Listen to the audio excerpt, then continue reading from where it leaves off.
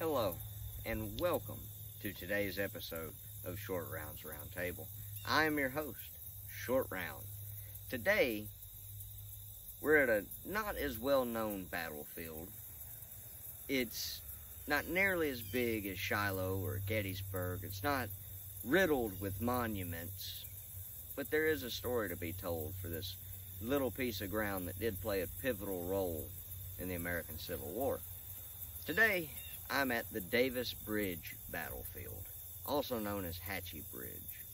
And let me set the stage for you about this battle. October 4th, 1862. You see that tree line right there? Well, that same tree line has the Hatchie River in it. That bend right there in the very center is just about where the bridge used to be. That was the only point to get across that river for several miles where it was safe to cross on October 4th, 1862.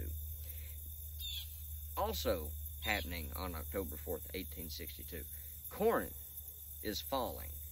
It's been under siege, and Confederate soldiers are starting to withdraw from Corinth, and the Federals are starting to take possession.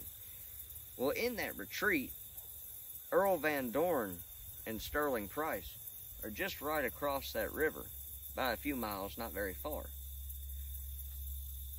They have no idea that both General Hurlburt and his division would be coming from Bolivar, and General Ord and his men would be coming from over towards Grand Junction and northern Mississippi.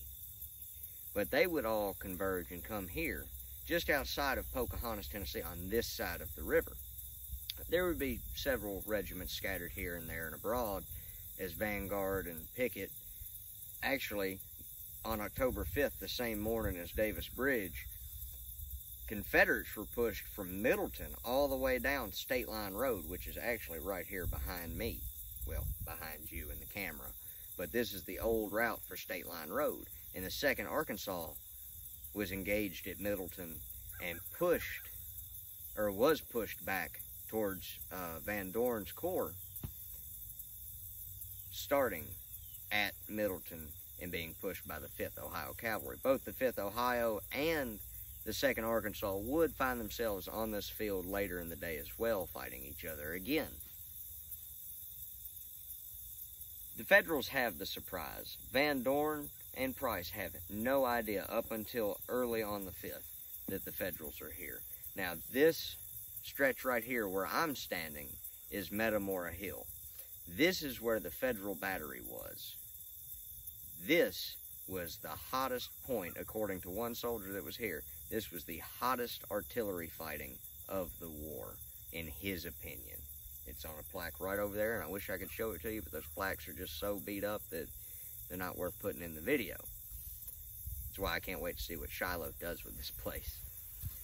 But it's hard to imagine, because Shiloh, speaking of which, was just a few months prior to this engagement. Ruggles Battery was there, and that was over 50 guns. I couldn't imagine a fraction of that battery being considered a more hot element than Ruggles. Just to me, it doesn't make sense. So it must have been some hot fighting. But according to him, this was it. This was the worst of the worst for artillery. By the end of the day, over 900 men would either be killed, wounded, or missing. Nothing compared to Corinth, nothing compared to Shiloh. But it still was 900 men whose life would be forever altered by this field in Tennessee, by trying to cross that bridge, the bridge that no longer stands. But they tried to get across their bottleneck, and they just couldn't do it. It was too hot a fighting for them, and, well, when you're bottlenecked like that, you really don't have that many options. But either way, Van Dorn's men would go to fight on another day, as would Price's, so would Ord's, and so would Hurlburt's. They would continue on to different campaigns throughout the war, but a little piece of them would forever be left here on this battlefield. Like I said, it wasn't a major engagement, but it did matter to some. If you go down by the river today, and I'm not going to because we had a hard rain, and I know it's going to be marshy and flooded out and just really not able to get to it.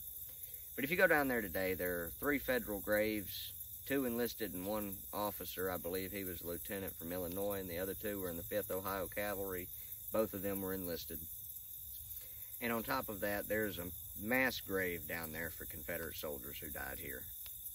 It's unknown how many reside in that grave to this day, or exactly where it is. But it doesn't change the fact that those men deserve to be honored. And that's what I'm here to do. And that's what you should all do as well. It doesn't take a whole lot to get out and just go visit the graves, if you can. If you can't, that's what these videos are for. So, thank you so much for tuning in. I hope you learned a little something. Hopefully another video will be coming soon, and I can show you down on the other end, down by the river. But until then, thank you again. Have a blessed day, and God bless Dixie.